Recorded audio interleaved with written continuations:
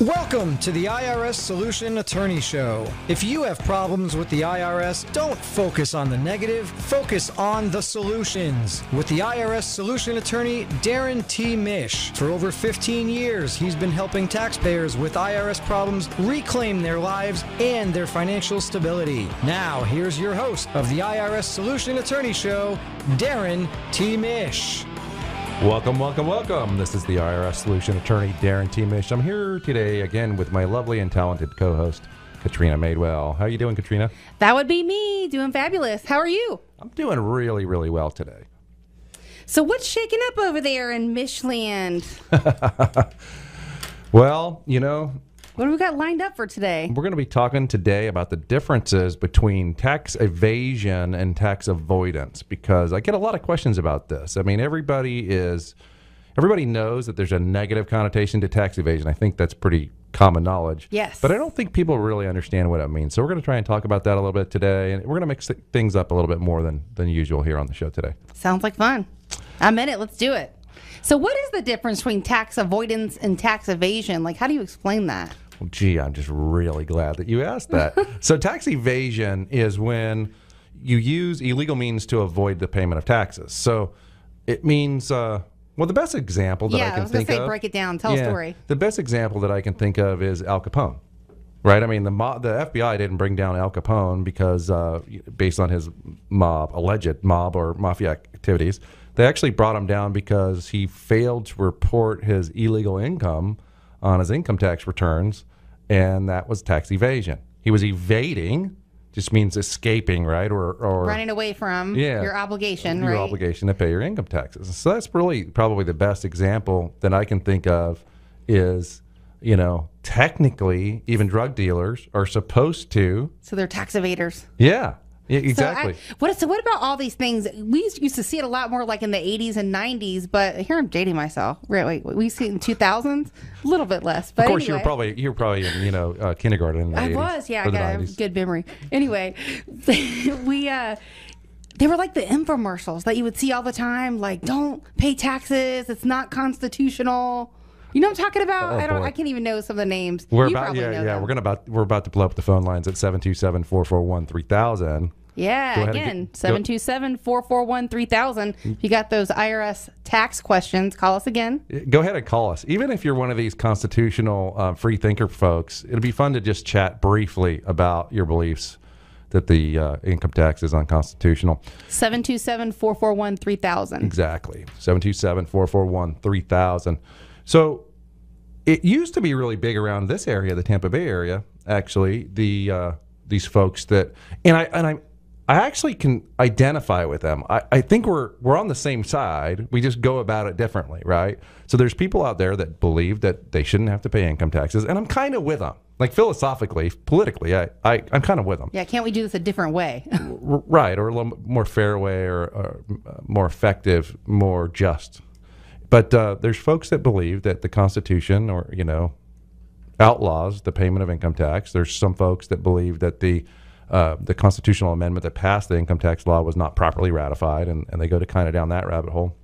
Yeah, those are the ones that I've seen, like the infomercials that say it's not constitutional. And there was a number of these guys in the Tampa Bay area, specifically down towards Sarasota, that were promoting these schemes pretty heavily. And that leads me to the second example that just comes to mind about tax evasion, and that's Wesley Snipes, right? I mean, Wesley Snipes gets popped because he follows the philosophies and advice of a guy named Eddie Kahn, Kahn, who was promoting these schemes. And Eddie Kahn, I believe, is still in prison for the promotion of these, tax evasion schemes, for lack of a better term. Craziness. Wesley Snipes, I forget how long he did, but he did a fair amount of time. He's out now, I believe, but I think he did. People like me don't even watch the news that much. So you're like, yeah, Wesley Snipes, yeah, he's an actor. He was in jail. Tax evasion. Oh yeah, I think I heard something about that on Twitter. Which, by the way, if you have any questions, you can hit us up on Darrin's Twitter feed at Darrin, DARRIN _Mish, MISH, or you can call us at 727-441-3000. We'll be happy to answer your questions. So Snipes ended up doing 3 years in prison for willful failure to file income tax returns, which is a little bit different than tax evasion. Tax evasion carries a sentence that's a little bit more stiff than that. But Mr. Khan, the promoter of this scheme, ended up doing 10 years in prison. So he's still there as far as I know. One of the things that's really interesting about the Wesley Snipes case is that it was actually tried in Tampa because Mr. Khan was from roughly this area, and so the jurisdiction of the federal court that prosecuted Mr. Snipes was here in Tampa as well. So we were able to watch that case very closely.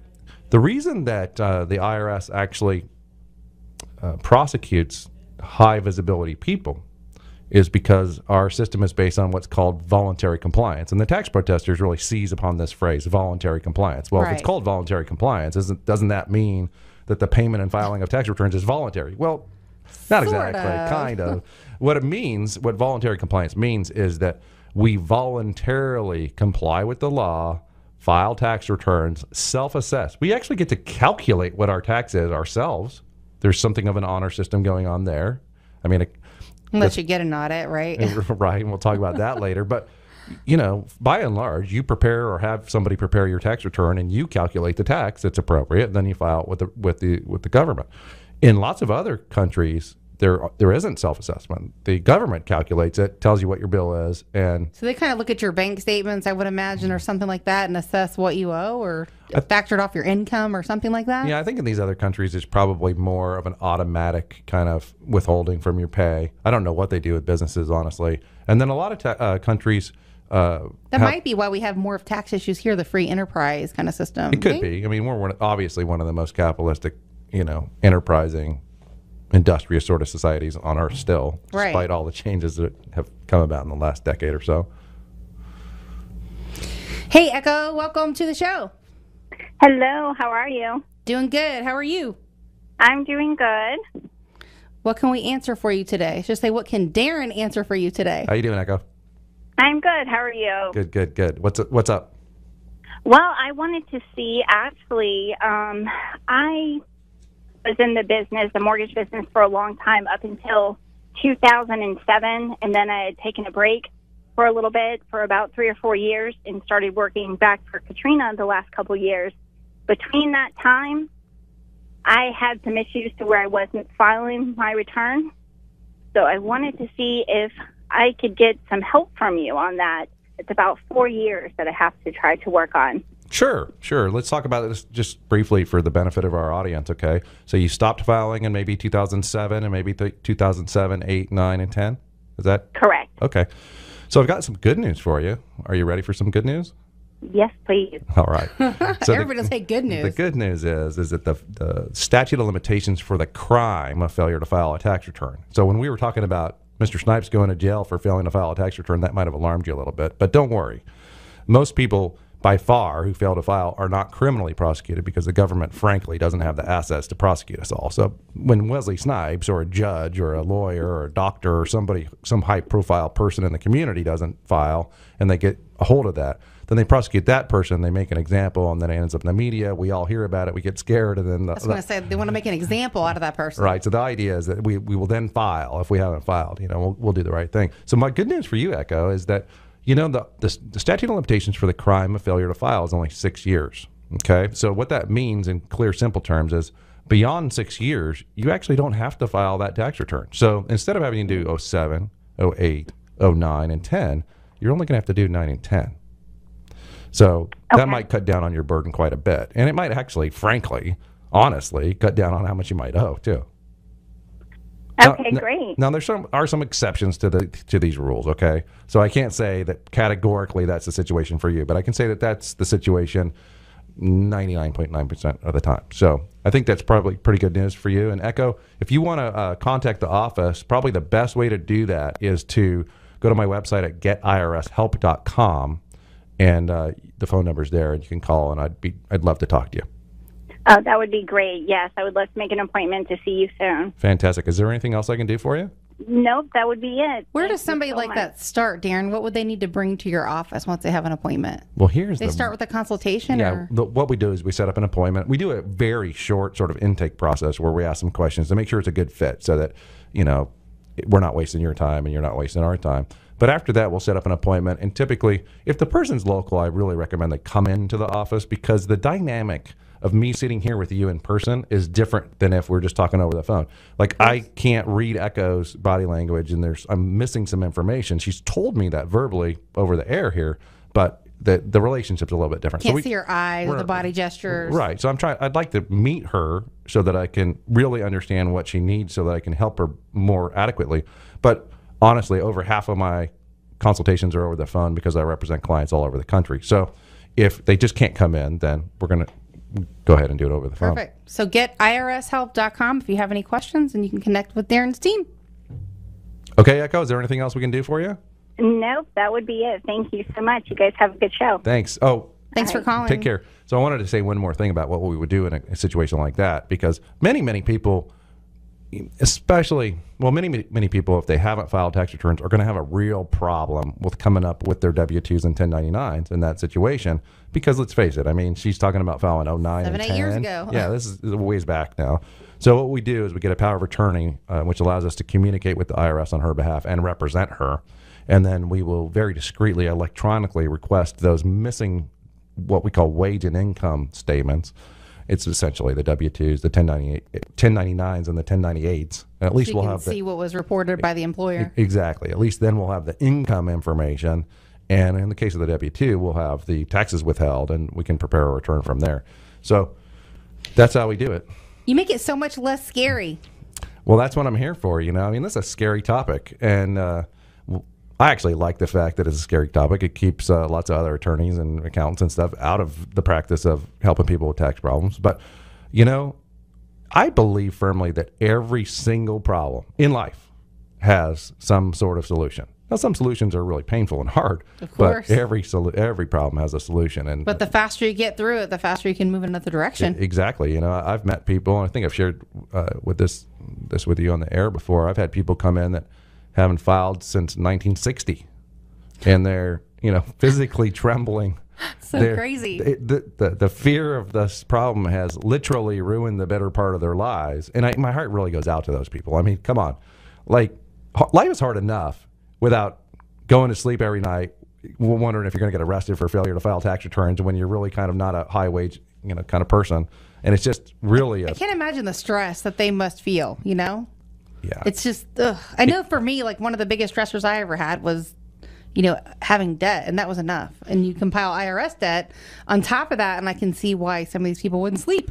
I've owed the IRS money a couple times in my life and my career, and it's funny, I can open up an IRS letter for a client, no big deal. I mean, I'm totally objective. It doesn't make my heart race or anything like that. But when that letter is addressed to you with your name on it, that's never a good thing. It's never Kind of like the lawsuits we talked about before the show. Yeah, never a happy time. So anyway, back on track, what we were talking about with tax avoidance versus tax evasion. So tax avoidance, what are some examples that, what could you talk about instead of just flat out evading, running from not filing the taxes? How can some people actually legally avoid taxes? Do you get into much of that or talk about that? Yeah, tax avoidance is completely legal. And there's a famous quote by Judge Learned Hand. I'm going to see if I can find it here. He says, "Anyone may arrange his affairs so that his taxes shall be as low as possible. He is not bound to choose that pattern which best pays the treasury. There's not even a patriotic duty to increase one's taxes." I'm going to put in a parentheses, despite what some people in politics think. Adding value to the sentence. Over and over again, the courts have said that there's nothing sinister in so arranging affairs as to keep taxes as low as possible. Everyone does it, rich and poor alike, and all do right, for nobody owes any public duty to pay more than the law demands. So that's a big, fancy, sort of antiquated way of saying, if you can arrange your affairs legally, appropriately, such that you pay less tax, they're all for it. Okay? So examples, we have some really clear and obvious examples just in regular everyday life. Why do people buy houses, by and large? Well, for the most part, for the interest deduction, although the rates are so low right now, it's, I think the home ownership pride is a bigger factor. I think maybe right now, but for years and years, one of the biggest reasons why people bought a home instead of renting was so they could they'd get that home interest deduction, they'd be able to write that off and itemize it on Schedule A, and it would help kind of shield some of their income. Darrin, when I started in this business, conventional money, which is, if you have good credit, it's the rates that those people get, 12%. Mm-hmm. And, the balloons were popping that were originated in the 80s. And I think that's still part of the reason why, going to private money for a jumbo loan or something might still make sense to some people because, hey, the interest in part is a write-off and it's kind of helping. So I think with interest rates as low as they are, too, I think that it should be encouraging the purchase of bigger and bigger homes, which is kind of funny because the government, the buying power is more. Yeah, and the government kind of talks out of both sides of their mouth, right? I mean, they don't want you to buy more house than you can afford, but then the tax structure, like many times, the tax structure sometimes encourages behavior that the government doesn't necessarily want to encourage, and it's because politicians don't always think through their what they're trying to accomplish when they pass legislation. I think you had HSA on your list, which is a hot topic to talk about too. And for me, this was pretty new. Even for me, somebody that I consider pretty educated within the last couple of years just started doing this because I'm like, I'm not sure where to start. Health savings accounts are really, really cool. I have one, and I've had one for years. Basically, a health savings account is what needs to happen in our society, not Obamacare. Health savings accounts really are the answer to the problem, this healthcare crisis, in air quotes, that we have right now. That's what Ben Carson's pushing, not to... Exactly. And the reason why I believe it's the answer is because it's just so elegant the way it works. What you do is you buy a high deductible insurance policy. I think for my family of four, it's about $400 a month, which is pretty affordable. Yeah. And I think the deductible, I can't remember. I want to say it's around $10,000. And then I can put maybe $6,000 or $7,000. I think it's $6,250 right now. You can put $6,250 a year into your health savings account pre-tax. So depends on the size of the family too, doesn't it? It does. Okay. I'm just giving you a concrete example in my situation, and so I can spend that $6,250 a year on any health-related expenditure that I want, even over-the-counter medication, prescription medication, dental, vision.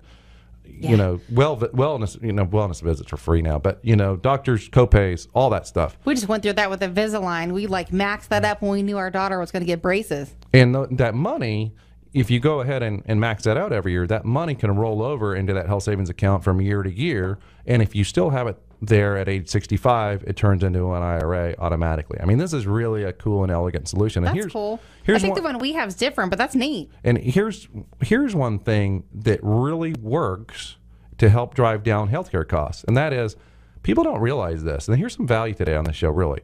People don't realize this. You can actually bargain with the doctor. So the doctor has multiple price schedules, and nobody ever talks to the doctor really about prices, and the doctor frankly doesn't have any idea what he charges for anything. No, and they don't want to talk about it. Their negotiating skills are not their strong points. Right. So you go and you talk to the office manager or whatever, and if you go and say, can you just tell me what the cash price is for this procedure or situation that I'm in, and they will normally knock sometimes as much as 2/3 off the HMO price. Wow. For you to pay right then and there with your HSA debit card. And that's how you know our healthcare system is just jacked up. And the reason that they have to charge so much is because they know their bill's going to get cut in half by the insurance company, and then there's all these complicated paperwork and whatnot. It might take, in fact, one of my kids' obstetricians it took over a year for her to get paid after the birth of my child. So I mean, think about that. That's crazy, right? I have a funny story, kind of a cool story. Sounds like real estate. Sometimes that's how long we wait to get paid too. It's just how it works. I got a cool story about prepaying on the HSA.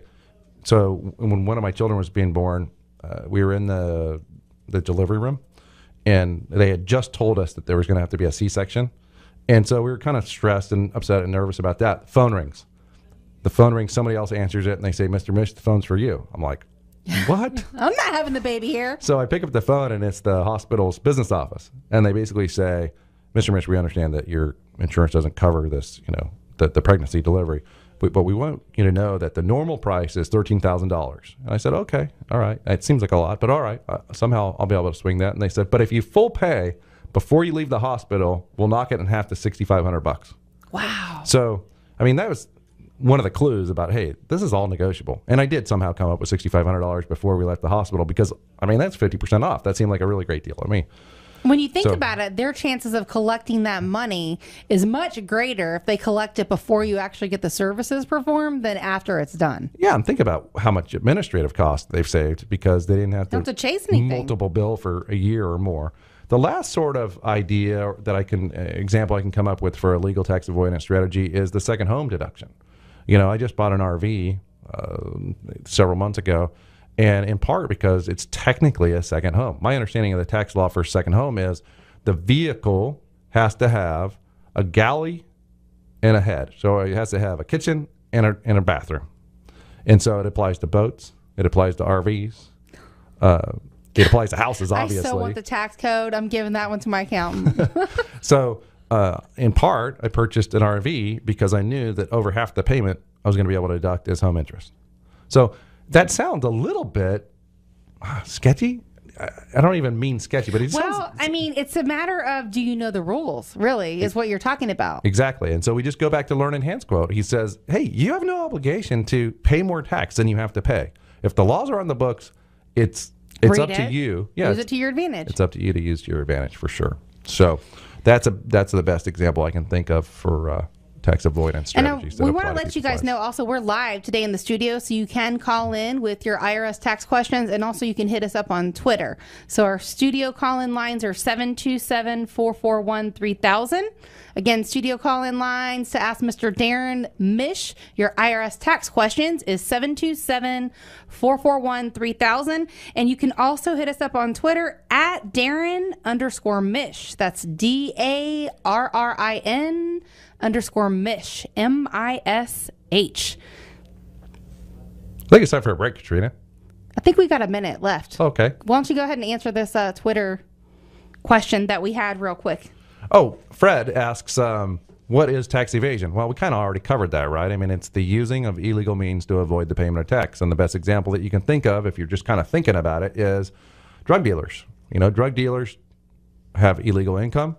They're very hesitant to report that income to the government, and they're very, very hesitant to go ahead and pay tax on it. So, and Rick in Titusville, he wants to know, what are the penalties for cheating on your taxes? I think that's a great teaser, and I think we can talk about that after the break. Sounds like a plan. You're listening to the IRS Attorney Solution Show. I'm your co-host, Katrina Madewell. And I'm the IRS Solution Attorney, Darrin Mish. We're going to take a quick break. We'll be back in a minute. In the meantime, stick around. We're going to answer some more of your questions on Twitter. Feel free to call in. 727-441-3000. 727-441-3000. We'll be back in a minute. Are you suffering from IRS problems? Do you owe back taxes you can't pay? Is your paycheck or bank account being levied? Or maybe you haven't filed tax returns in years and simply don't know what to do. This is Darrin T. Mish to tell you that if you're tired of IRS problems hanging over your head and are ready for a fresh start, we may be able to help. Call the law offices of Darrin T. Mish at 888-GET-MISH, 888-GET-MISH. I can help you file old tax returns, work to release tax liens or stop wage levies, even negotiate deals to pay off back taxes at a discount, sometimes for pennies on the dollar. Hey, let's face it, these days it's not hard to get into tax trouble. A divorce, failed business, health problems, you name it. The point is, IRS problems may be solved if you're willing to take the first step. Call for a free consultation at 888-GET-MISH. That's 888-438-6474. Or go to the web at getirshelp.com, because the one sure thing is, IRS problems don't solve themselves. So get Mish. 888-438-6474. Principal Office, Tampa. Welcome back to the show. If you missed any part of the show, we are going to put it together for you on a podcast at getirshelp.com. And we'll be here to also answer your questions. We're live in studio, 727-441-3000. Again, 727-441-3000. We left off talking about a question that we got from Rick in Titusville. He wanted to know what the penalties for cheating on your taxes are. Pretty interesting question, I think. I looked up some statistics over the break just because they're amazing. The estimated number of people who cheat on their taxes each year, you want to take a guess? Oh my gosh, the estimated number? Can I give you a percentage? I would say 75% of the people that file. Okay, wow. You have a lot bigger guesstimate than I did. It's 1.625 million people, though. So over 1,625,000 people a year are estimated to cheat on their taxes. When you think about cheating, like, what does that mean to you? You know what I mean? So that can be a pretty vague question. That's why I said 75%. I think that's sort of interesting that you said that, because there's degrees of cheating, right? Right. Well, what's your definition of cheating? That's what it is. There used to be, this hasn't been that long ago, perhaps 10 years ago, you didn't have to have receipts for your charitable donations. Remember that? So it was just like whatever you self-reported. It's not like they fill them out anyway. Yeah, I think now churches and stuff are taking, you write a check to your church now in part so that they can give you that statement at the end of the year to tell you how much you contributed or But tithed like other donations, if you donate stuff outside of tithe. Yeah, that's really kind of an interesting point, is that Goodwill or Salvation Army or those kinds of places will give you receipts now, but it's really important that you get an itemized receipt. So instead of having a receipt that says close, that's not going to work in an audit at all. The IRS is going to be like, okay, well, what does close mean? You lose. We're going to disallow that deduction. So what you really need to have on there is, one lady's jacket in fair condition, -- some fair price. And there's places you can look up the value of those kinds of things online. Back in the old days, should be that detailed? Yeah, I mean, if you're going to do it, if you're going to take that charitable donation for, old clothes or a boat or anything that you donate like that, you need some valuation. You need a pretty detailed receipt. But that doesn't really answer old Rick's question about what the penalties are. The penalties for tax evasion are up to 5 years in federal prison and a $500,000 fine. But that's evasion. That's for evasion. Like escaping, not like running from. So, yeah, you're right. He didn't ask what the penalties for tax evasion were. He asked what the penalties were for cheating on your taxes. So, yes. All right, let me circle back and think about this. Question straight here. All right. So, I guess if you cheat, again, we come back to degrees of cheating. Yeah. Right? So, like, is that taking a meal in entertainment when it wasn't a meal in entertainment, or what is cheating, Yeah, so I represent a lot of people who are going through audits, and that's really the penalty for cheating, is that if there's that old saying, pigs get fat and hogs get slaughtered. So a minor amount of cheating, quite frankly, I think many, many people get away with, but it's the hogs, the people who just go crazy on their tax return, and they're obviously, what do we call that? Puffing up their deductions or, diminishing their income. Well, they're blowing it up. I mean, so that gets back to my percentages being real. So really, the numbers are technically probably higher. Oh, I think they probably are higher, but it depends, again, on the degree of cheating and what we're trying to measure here. But I love your analogy. That's perfect. Like, pigs get fat, hogs get slaughtered. Yeah, exactly. If you're trying to write off, I've seen everything. I've seen people write off virtually their entire lives. Their gross income from their business is $100,000, and they wrote off, $91,000. And even though it keeps going up, it's all a tax write-off. Yeah, I mean, like their entire life is a tax write-off. I don't think that's. Is there kind of like a general percentage that triggers an audit? I know it's different lines, but. There's something called a diff score. So the IRS assigns a diff score to pretty much every line on the tax return. And so they have parameters. And between these two parameters, that's sort of typical and acceptable. But if you get outside of those parameters on the diff score, and they don't publish what they are for obvious reasons, right? I mean, everybody That's fabulous. It's too bad somebody doesn't have that algorithm. They'd be like running their tax returns through that before they file it. Yeah, that'd be kind of like learning how to game Google or something. I know, right? But so anyway, the diff score. The diff score, if you fall outside of that diff score, then you're going to get an audit. And really, the audit is the penalty for cheating on your taxes. So they can audit you. The rough rules are they can audit up to 3 years in a normal situation. They can go back up to 6 years if there's what's called a substantial understatement of income of 25% or more. So what does that mean? Like they're writing off way too much, it's not real, or not reporting stuff, or maybe all the above? Not reporting income. Not overstating deductions, but not reporting income, which is pretty common. You might not think about these examples, but, so cash, if you got cash, you report a part of your income that was, reported by someone else, but then the rest was cash. Let's say you ran a convenience store and 80% of all transactions today are using a credit. Right, exactly, using plastic, and say 20% are in cash. sometimes these business owners don't realize that the cash actually needs to get reported and they have to pay taxes on that. I'm being pretty nice here when I say they don't realize that. Right. And so when the IRS sees that the difference, there's essentially no cash coming into this cash business. They know better. It doesn't make sense. Right. And they have audit guides for virtually every kind of business out there. And those, what's kind of cool about the audit guides is they're actually available to the public. You can type in a Google search, you can type in IRS audit guide and then put in your profession or business. And odds are it's going to come up. I mean, I have used the IRS audit guide for attorneys quite a bit, not because I'm worried about being audited necessarily, but because I give it to other attorneys so that they know how to arrange their affairs so that they're not going to get audited. Now, do you represent taxpayers that have had an audit triggered and now they're going to be audited by the IRS? Is that something you do? I do handle some audits. I'll be honest. Audit representation is not my favorite thing in the world. And I'll tell you why. I'll be very frank about this. I always think like enrolled agent, like CPA. Yeah, the reason that audits aren't usually my favorite thing is because most people who get audited are a mess. I mean, that's why they got audited. Everything's a mess.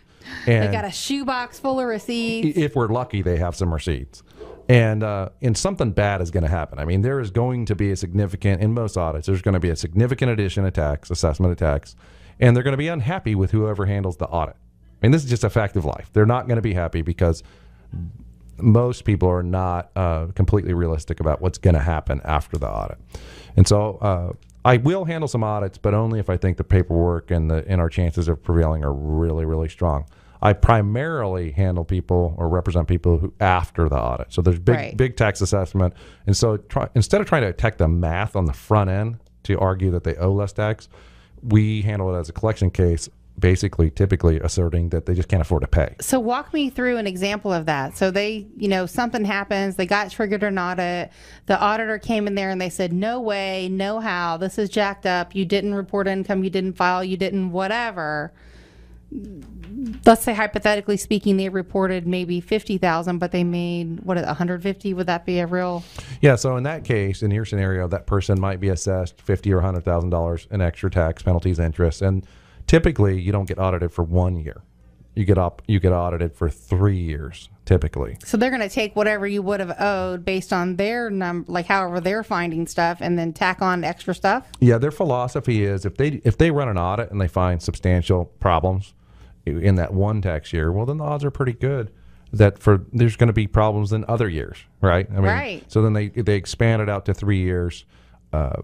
Many times they disallow virtually all of the deductions, those things, and then they assess the tax. And of course, now there's penalties for filing an inaccurate return, and then there's interest and so on, and so it balloons out of control. So at what point does that become like? Because I mean, I imagine if they don't have receipts and stuff and they didn't file, that probably easily goes into a collection. Which yeah, because let's say it's a 6-figure liability now, and they don't have the money. And so I represent a lot of people who, I'll talk to them before the audit, and I'll find out, well, do you actually have strong income and assets? And if the answer is no, I say, well, then don't bother spending your money fighting the audit, because you're not going to win there. It's not a good place to waste your money and resources fighting there. Let's think about at least letting the big taxes in the audit be assessed, and we'll try and do an offer and compromise on the back end. Remember, an offer and compromise is where you make a deal to settle for less. It's based on the impact or what your technical ability or your hypothetical ability is to pay. And so we prevail in a lot of cases post-audit with offers and compromise. I've actually successfully talked the IRS out of an audit one time, right in the middle of an offer and compromise, where, my guy he's broke. He had nothing. And we were just about to get the offer settled, and an audit pops up. And I called the auditor and I said, what are you doing wasting the resources of the government on a guy, just so you're going to assess $100,000 and then I'm going to wipe it out again? So what's the point here? Blood from a turnip here. And I really didn't think it was going to be successful, but I got a letter a few days later. You're right. We Depends decided on to who close you get, the audit. right? And if you can talk some common sense into those IRS heads. Well, so seldomly can I just tell a story and make tax go away.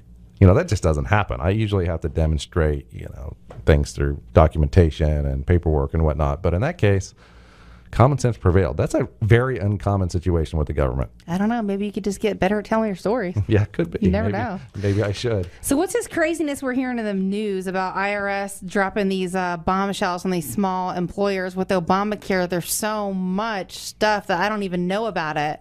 Do you know anything about that? Yeah, I'm not going to be shy about this. I'm not a big fan of Obamacare. I don't think it makes sense. I don't like to share my political but I wouldn't have picked it. Yeah, it's not my idea of a good idea, but there is a regulation that the IRS has promulgated. Okay, this is pretty interesting because it's not a statute. It's not in the Obamacare statute. This is purely made up regulation that the IRS has decided to pass.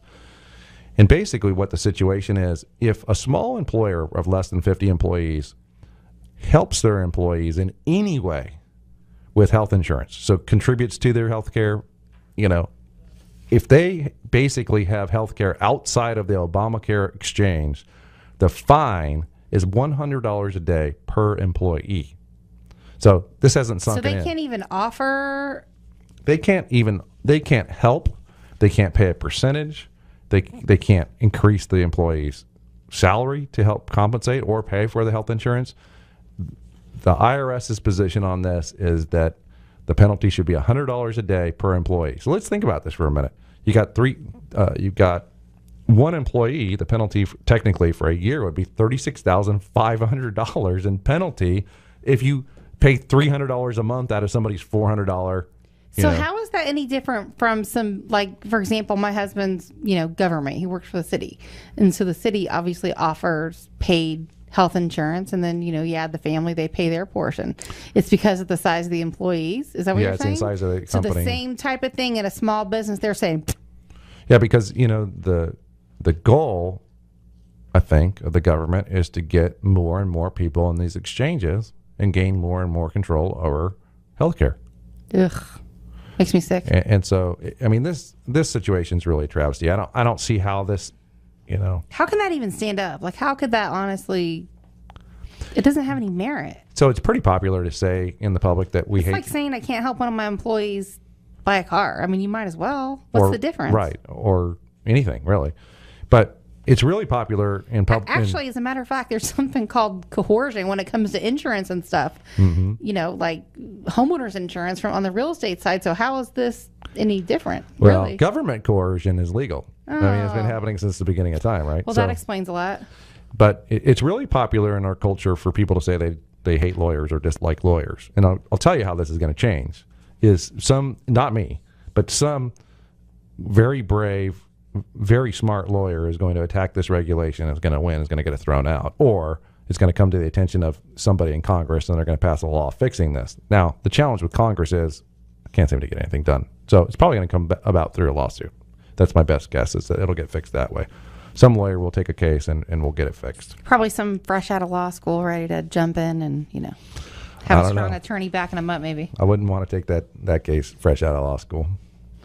So there was another little story we saw about tax scam losing in excess of $20 million, but I don't hardly ever watch the news, so I don't even know much about that. Okay, so here's what's going on here in this story is that there are scammers, for lack of a better term, overseas who are calling taxpayers all over America at their home number and leaving a message, something to the effect of, my name, and in my case, they actually called my house, which was pretty funny. This is fabulous. Scared the bejeebers out of my wife.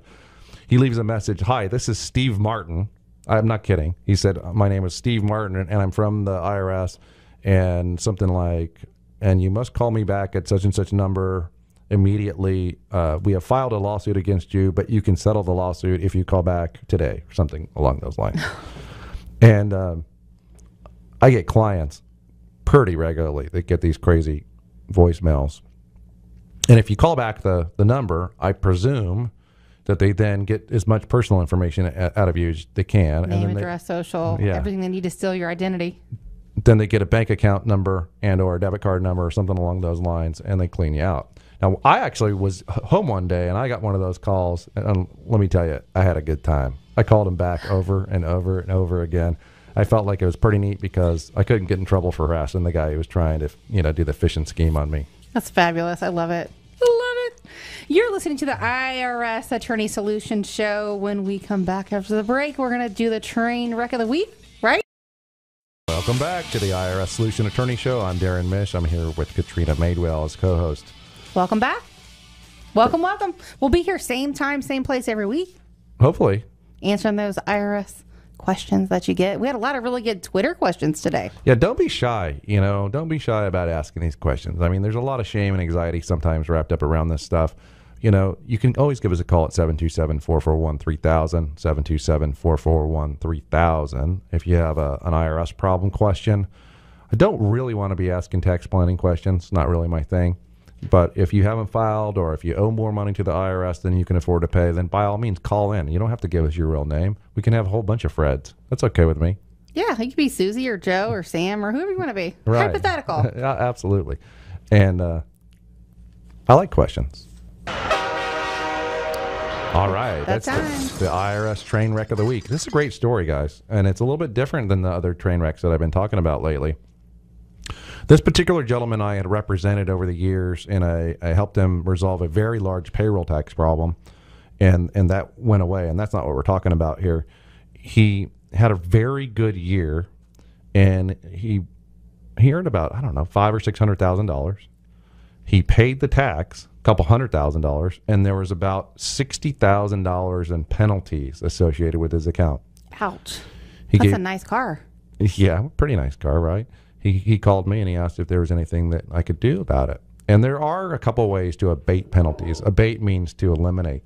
So there are a couple ways to deal with penalties, but there's a really cool thing called first-time penalty abatement. And first-time penalty abatement's almost automatic. And here's how it works. If in the prior 3 years you had paid substantially no penalties, so if you didn't have any substantial penalty in the prior 3 years, you pretty much get a freebie. So he told me about the situation. I thought that he had been a pretty compliant taxpayer over the years. The payroll thing was a different issue altogether. I told him I thought I could do something for him. I did the research. I checked the prior 3 years. There was no penalties, sure as day. I contacted the IRS. I asked them to eliminate the penalties, and they didn't even put up a fight. It was $60,197. So that was one very happy client that day. They got, over 60 grand written off. That's so cool that they really seriously wipe out that like freebie, like 60 grand. That's a lot of money for a tax penalty. Everyone out there, now that you know that this first time penalty abatement exists, you need to save up. What I'm saying here is don't get these ticky-tacky penalties. Don't file 1 day late.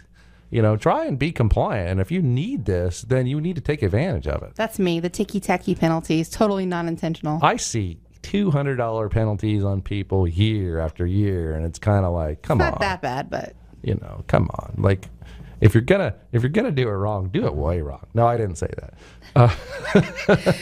So we got some cool stuff happening in and around Tampa in our neck of the woods. Yeah, I realize that this has really nothing to do with IRS problems or taxes, but I just it's all hyper local though, right? Just like radio. Yeah, I just wanted to talk about some cool stuff that's going on this weekend or this week coming up. And I came across this news story, and 9/11's coming up again, and hopefully there's nothing, no terrorist attacks or anything like that on 9/11. Seems like it's an anniversary for that nowadays, and it's really up to us as American citizens to just make it not be a negative holiday. Let's commemorate and remember, but let's not be afraid. And so there's something really cool happening over at NASA in Titusville, and I realize that's not in Tampa, and it's a couple-hour drive. They're bringing down a couple steel beams from the terrorist attack from the World Trade Center, and they're going to be putting those on display, and they're going to have a nice ceremony. They brought them all the way down from New York City. There's going to be a very nice ceremony unveiling those. And little piece of history getting moved around there. Yeah. Have you been to the actually to the site up there in New York? I've not. It's I had not been there before they fell, but I've been there since with the fountain, and it gives you goosebumps. I'm sure. I had have some clients here that work for local law enforcement, and they were retired NYPD, and it was crazy because right before he moved here, he had pictures of him with the Twin Towers in the background, and they actually asked him to stay a little bit longer when that happened, and then he came down here. It was just surreal. I was born and raised in Southern California, and I was living in Tampa at the time, and I was shocked at how many people that I knew were actually in Manhattan or in New Jersey on that day. And we talked about it later, and they said, yeah, I was there and I saw him fall. That's scary. I mean, I remember watching it on the news still. I mean, my oldest daughter, Madeline, was a baby. She was little. And I had, the news stock tickers on in the morning watching it. And they didn't even know what happened. The building was smoking. And my little story about that was I used to have a practice where I went to court, once or twice a day. And I was driving to the courthouse, for like a 9 o'clock hearing or something. And I was parking, and I heard the news story that there had been a plane crash into the tower and whatnot. And I knew it was a big deal. But the courthouse was open, and I had an obligation to go make an appearance. And so I did. I went and I took care of whatever that was. I didn't say anything about it to anybody because everybody was working and they didn't know about it. I don't think people realized at that time that a lot of things would shut down. Yeah. So I think the courthouse did close that day.